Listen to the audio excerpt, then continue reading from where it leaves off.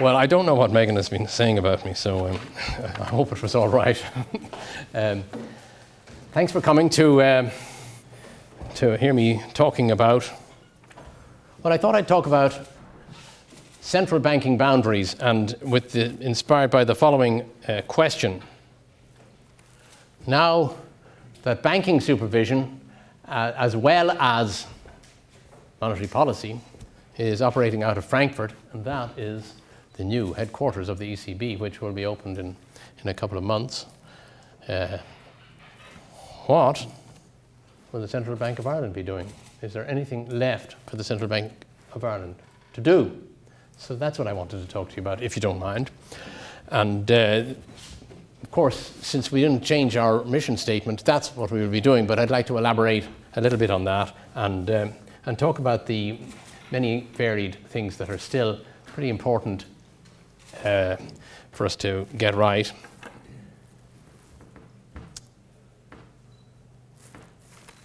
Of course, the euro is still there, and we do still have a function, myself and the staff of the central bank, getting the euro area inflation rate back up to 2%, which is the medium-term target of the ECB, is actually quite a technically difficult challenge now.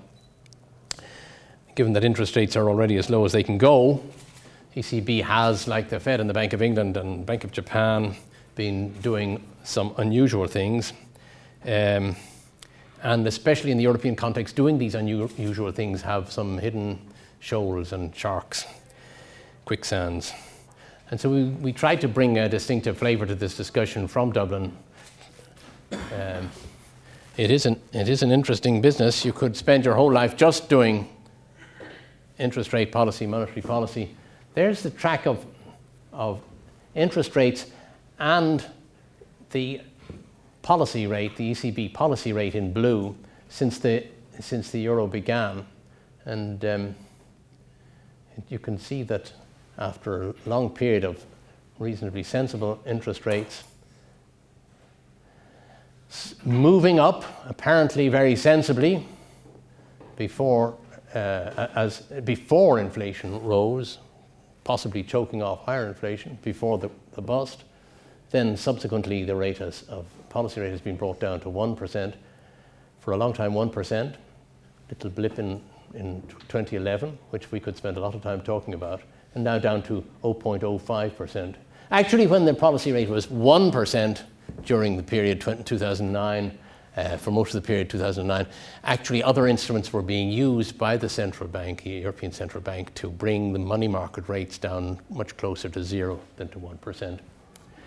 But I just put that slide up. I have a few slides that I will put up and not really fully elaborate on, just to tell you that we could spend half a dozen lectures talking about different aspects. So the euro monetary policy is in Frankfurt, but we do involve ourselves in the decisions and the discussions around monetary policy and into the debate. And that's been, of course, the situation since the start of the euro. But now there's something new, which is the single supervisory mechanism, banking supervision being taken over to an extent by Frankfurt. Ensuring that the Irish banks could stay open and provide the essential functions and short-term payments functions, short-term credit functions, while they undertook running repairs, has been a big task for us at the central bank over the past number of years. They needed to reassess their entire risk management functions, and our role as prudential supervisor has been to assess and challenge their effectiveness in doing that.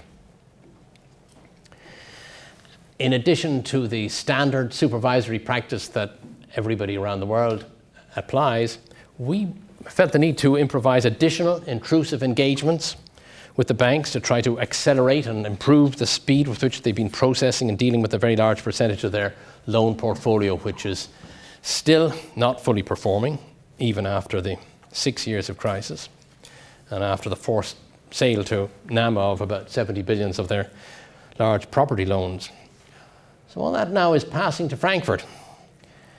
Job of supervising the main banks from a prudential point of view passes to the Frankfurt-based single supervisory mechanism, following the completion later this month of the comprehensive assessment of capital adequacy of the banks, which is the entry ticket. And actually the way the comprehensive assessment is being operated illustrates the future continuing role in prudential supervision of the central bank and its relationship with the single supervisory mechanism.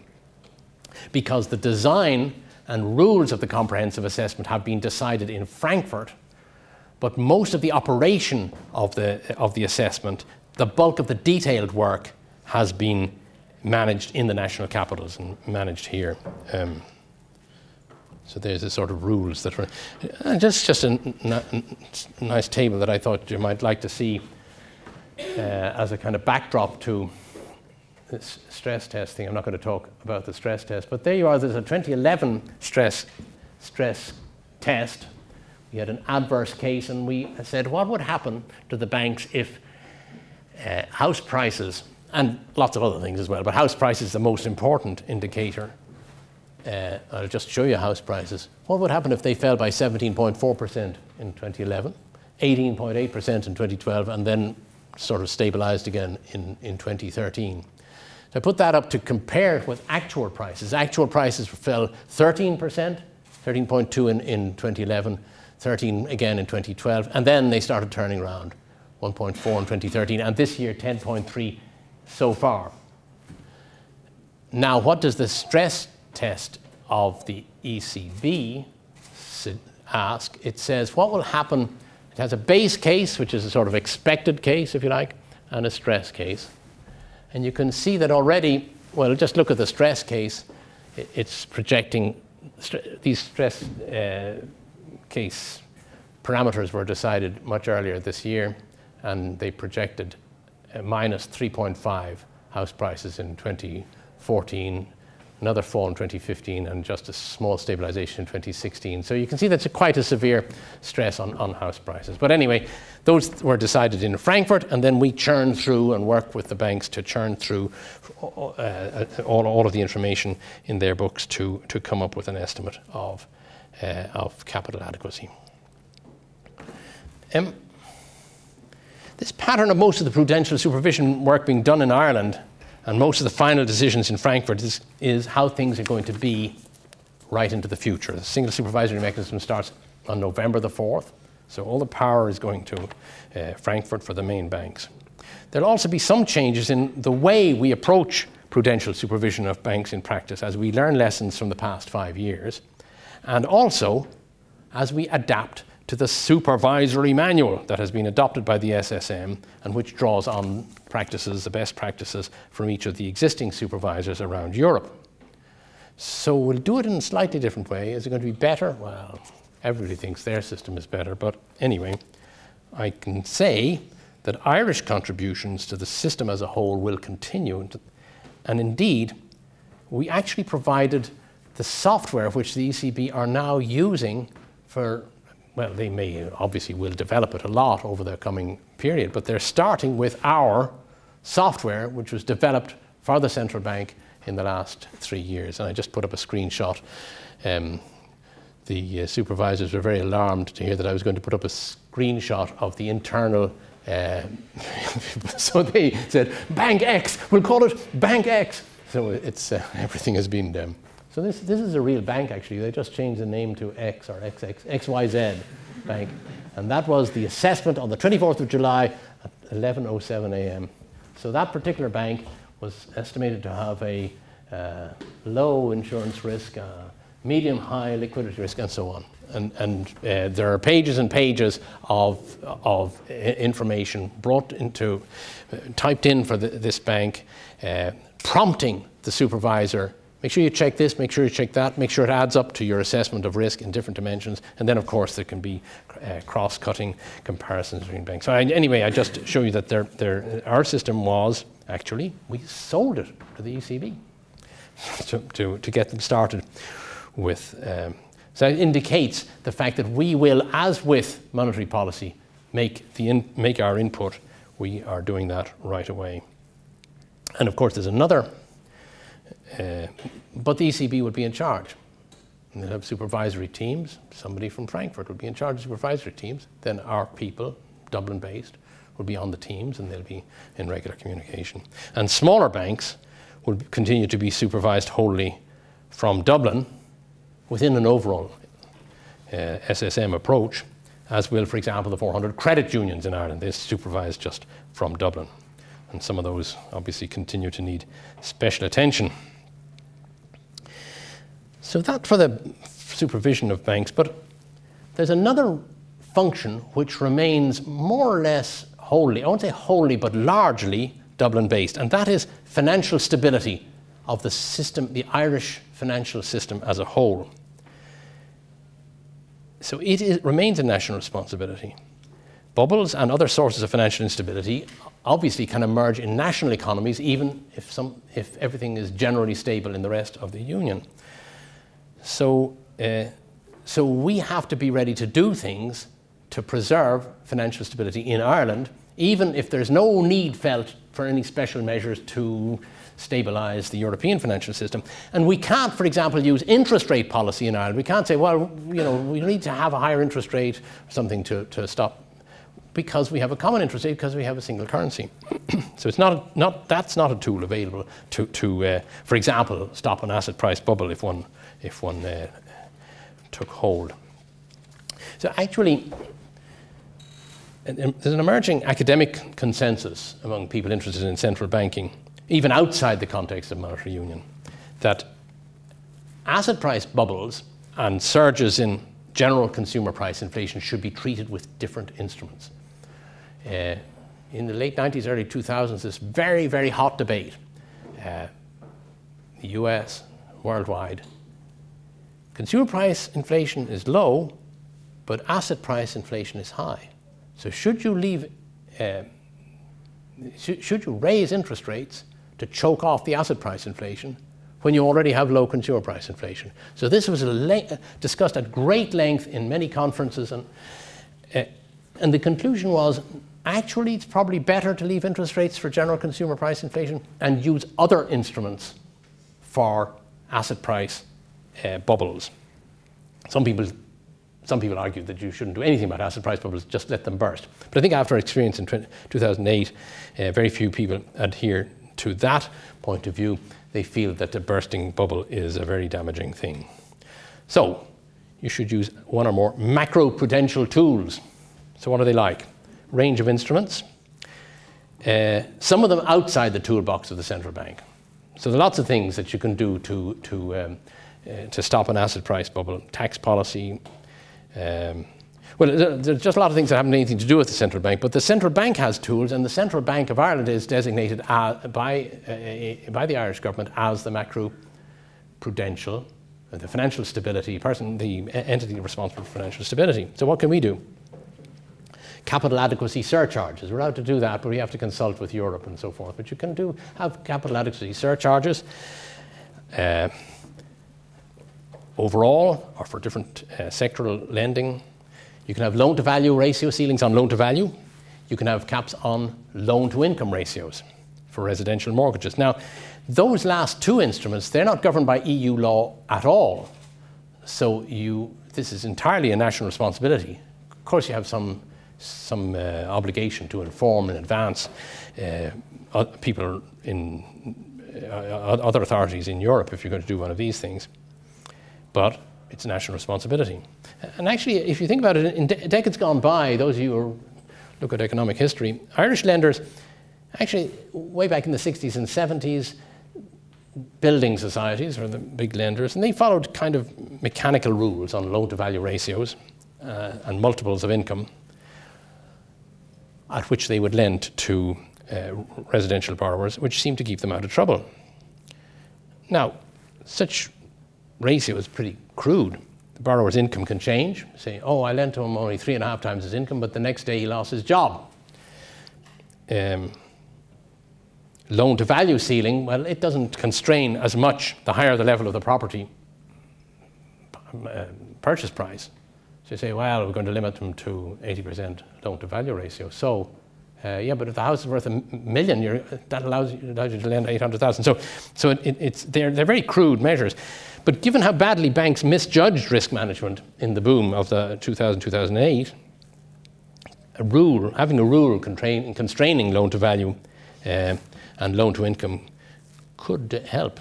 I have another slide here. Let me see what it says. Oh, that's the one I saw. Let's go. There we are. This is an interesting chart. It's actually only one of many. This looks at the loans that are still outstanding today, and it looks at the year which the loan was originated, and it says how many of those loans were above 90%. How many loans were above 80 to 90? Actually, probably some of the loan-to-value ratio loans from earlier periods are already repaid by now, so this is probably it gives you an exaggerated impression about how many were above these ceilings. So it's relatively small, and then it went up and quite high there in 2005, 2007. Over 50% of loans were being issued at more than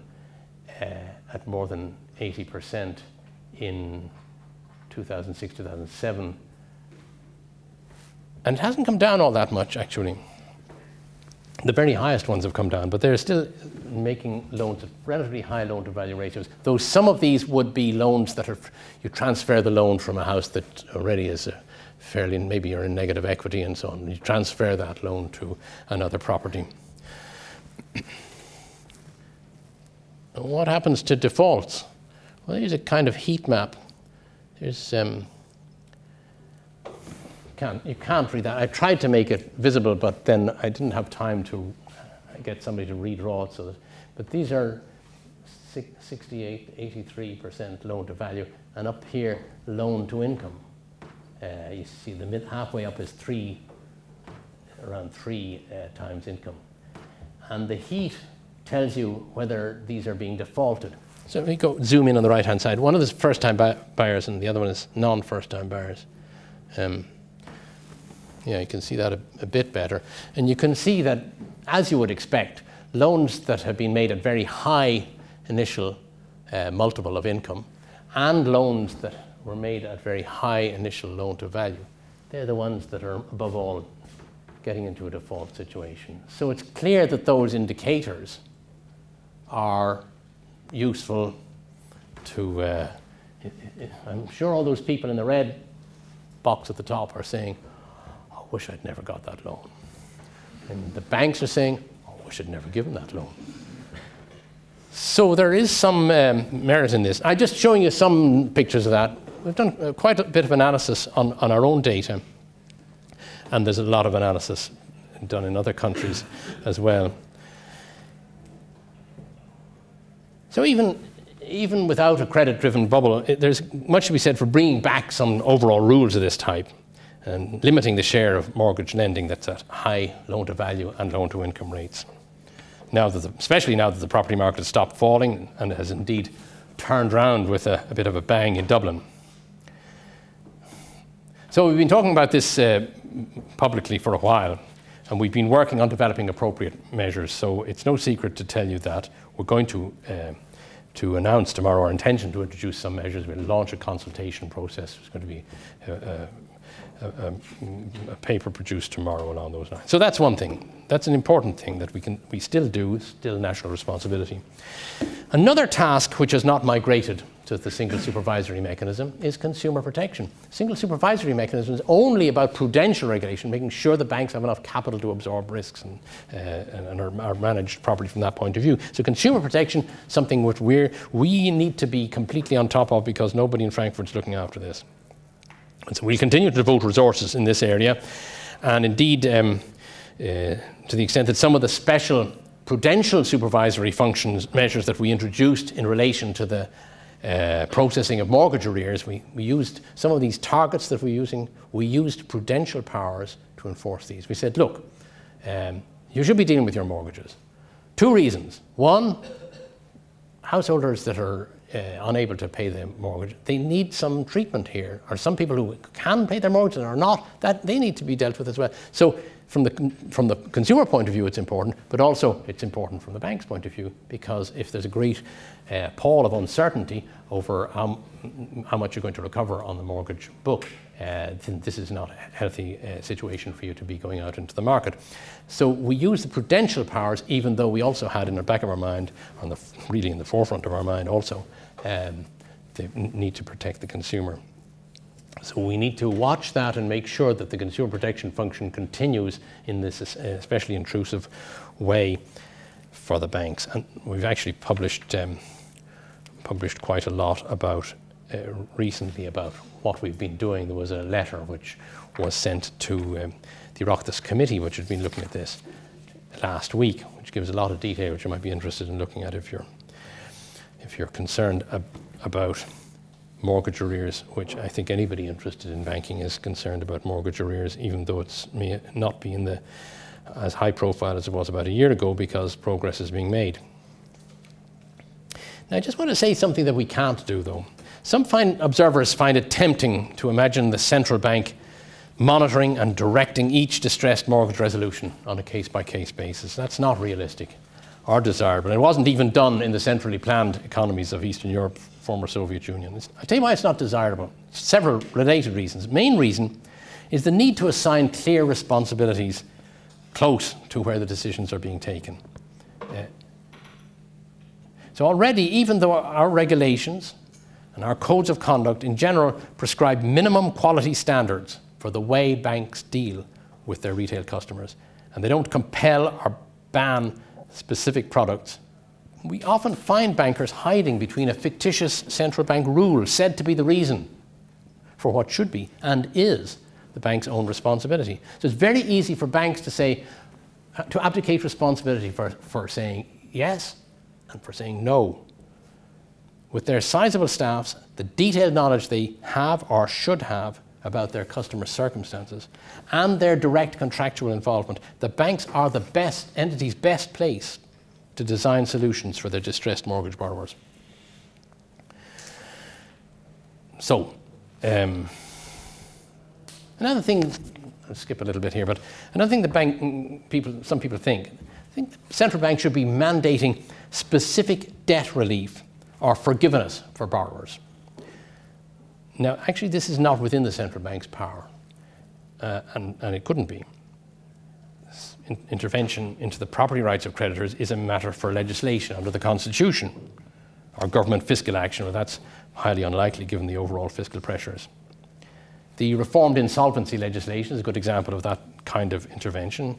Its enactment has helped focus the minds of lenders on accelerating their realistic provision of sustainable restructurings or other arrangements for households with unaffordable debts. Previously, the households had nowhere to go. The bankruptcy code was quite dysfunctional. Now the customers who are not being given an arrangement which is viable can go through the insolvency procedure and say, you got to help me out here, insolvency procedure, courts, because we have not got an acceptable arrangement with the bank. Now the courts, when it gets to the courts, they do operate in a slow process with many lengthy adjournments, providing the banks with an additional entity that they can attach blame, but at least it is a process, it is a threat point that is already and will, I think, increasingly induce the banks to make more speedy, sustainable solutions, really sustainable restructurings possible. So there is progress now, perceptible progress in dealing with arrears. That's undeniable. There's a chart, there's nothing new in that chart. You can see it was going up and up and up and up and up until the end of 2012. And then it was sort of steady during 2013. But now we see it actually starting to fall. I'd like to see it much faster. Persistence of chronic arrears cases inhibits the ability of the government to attract buyers from the banks that have been nationalised, quite apart from the situation, the very difficult situation faced by the borrowers. And it results in higher imposed capital requirements than would otherwise be necessary. So this problem has not gone away. Now, in the consumer protection area, there's another thing people would like a central bank to do. And and that is to do something about interest rates. Not about interest rates in the international money markets, which is what we were talking about early on, but the spreads that banks charge to borrowers over the wholesale rates. And it's noteworthy, actually, that the spreads on non-tracker mortgage rates have moved higher and higher, not responding positively to the lowering of the ECB policy rate from, say, 1.5% in mid-2011 to 0.05% today. So here's a chart which, actually, I don't think you've seen this chart before. And what it shows is, the blue line is part of what we already saw, which is the ECB policy rate. And the two green lines show the outer limit of the range of mortgage interest rates, standard variable rate mortgage interest rates, not tracker rates. Now, if you look up the standard statistical sources, you will see a different rate for mortgage interest rate in Ireland. You'll see a lower rate, but that's because it includes a lot of trackers into it. But these are the standard variable rates charged by different banks. This is the outer limit, not necessarily the same bank. In fact, it's not the same bank at the outer limit on this, throughout the period. And you can see that even as the interest rate, when the interest rate started to fall in the late 2008 and early 2009, sure enough, the mortgage rates went down. But when they went down again from 2011, there was no response. In fact, if anything, an increase. So, what are we to say about that? Now, admittedly, despite this widening of spreads on non-tracker mortgages, the banks have not been profitable. So it's not as if they're taking huge profits out of this operation. And yes, probably they underpriced risk for years and years. Maybe have they started to overprice risk? That's a reasonable question. Well, I want to track down through this a little bit more. Ireland is not the only country that's been experiencing widening spreads. Well, here, the UK standard variable rates. Different country, different currency, but still, it's interesting. That's the red line. And you say, well, wait a minute. Coming back to 2003, the boom period, how come UK interest rates were so high? Can't understand that. Are they? And that's mostly explained by the fact that the UK policy rates, the UK bank rate, was much higher in that period. So this plot's getting pretty complicated now because I'm going to put in the UK bank rate as well. So as you can see, it was much higher than the blue line. The light blue line is the UK bank rate. Deep blue line is ECB. So it was much higher in that earlier period. So policy rates are close to zero now in both places. And we see that the Irish standard variable rates are around the same as the UK standard variable rates. So we're not really out of line, but still.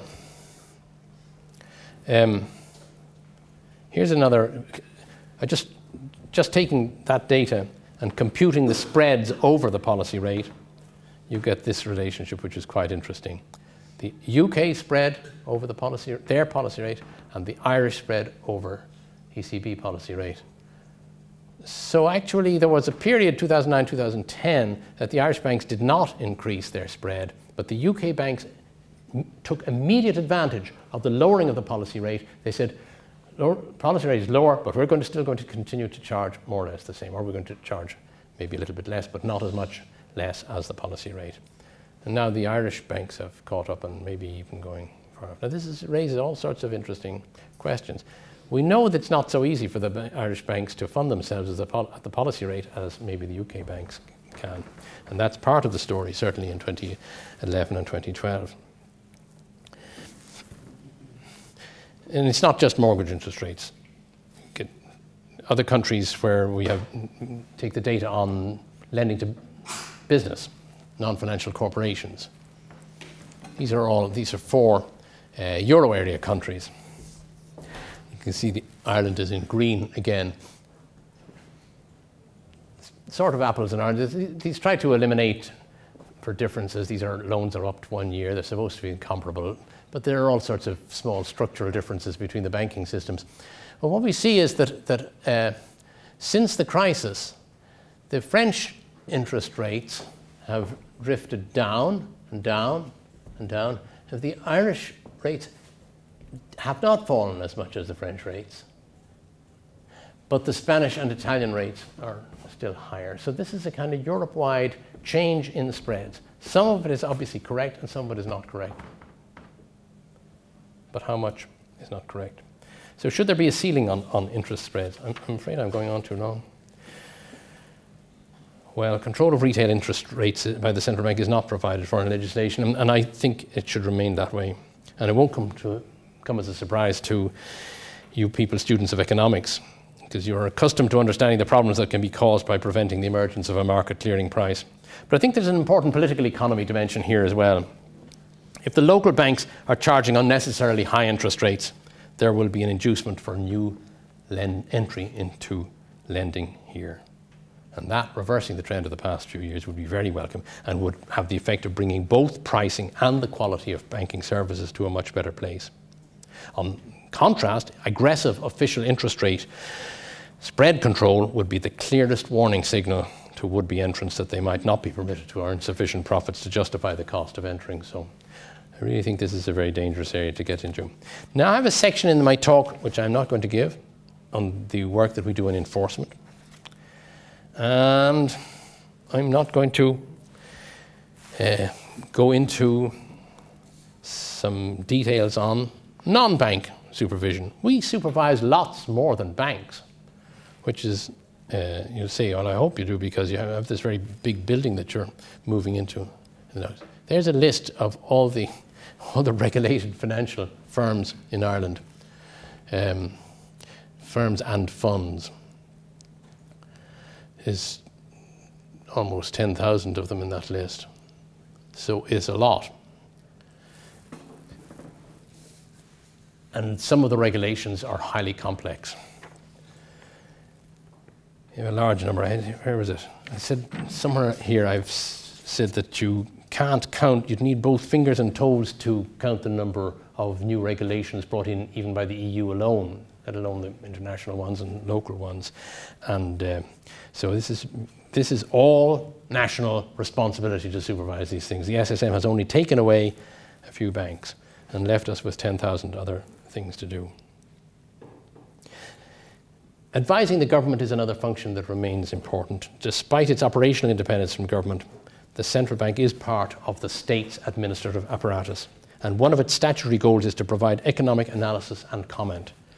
So what kind of economic advice is the bank providing to government at present? And what I'd say here is, with the lead into the budget, of course, we're emphasizing the importance of avoiding the mistake in years gone by to assume as permanent revenue sources that are volatile and maybe temporary. And here's a chart I like to use. This is my last chart. I like to use this chart. I take out corporation tax, capital gains tax, and stamp duties. Stamp duties mainly, the bulk of them on housing transactions. In the boom years, companies, including property firms, builders, were making large profits, and therefore there was a large corporation profits tax income. Capital gains, there were huge capital gains going on in the property market and in the equity markets. Stamp duties pouring in because of the property transactions. But look how dependent the Irish budget was becoming on these effectively transitory taxes, or some of them were transitory. They grew from 1987, okay, that's a long time ago, 8% of the total budget tax revenue. And by the top of the boom, they were over 30%. And then, as soon as the bust came, they collapsed down to around 20%, even though other tax revenues fell as well. So the fact that nobody took account of the volatility of these and the fact that they wouldn't be there permanently allowed people to think that the budget was in much, much better shape than it actually was. And so we have another recent output surge and other sources of tax revenue larger than usual. And they should not defect the government from continuing to rebuild the financial balance sheet of the state. In the previous 3 years, the seal of approval from the Troika allowed the government to take a longer time to bring the deficit under control.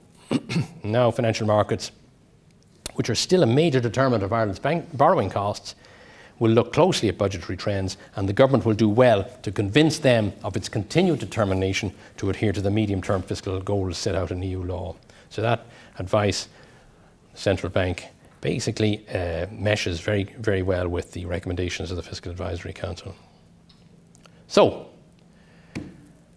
I've covered a lot of things, but there are other things that I haven't covered. Managing the wholesale payment system, printing banknotes, minting coins, processing the issue and recovery of those banknotes and coins, managing the provision of Eurosystem liquidity, ensuring the good preparedness of the deposit guarantee scheme.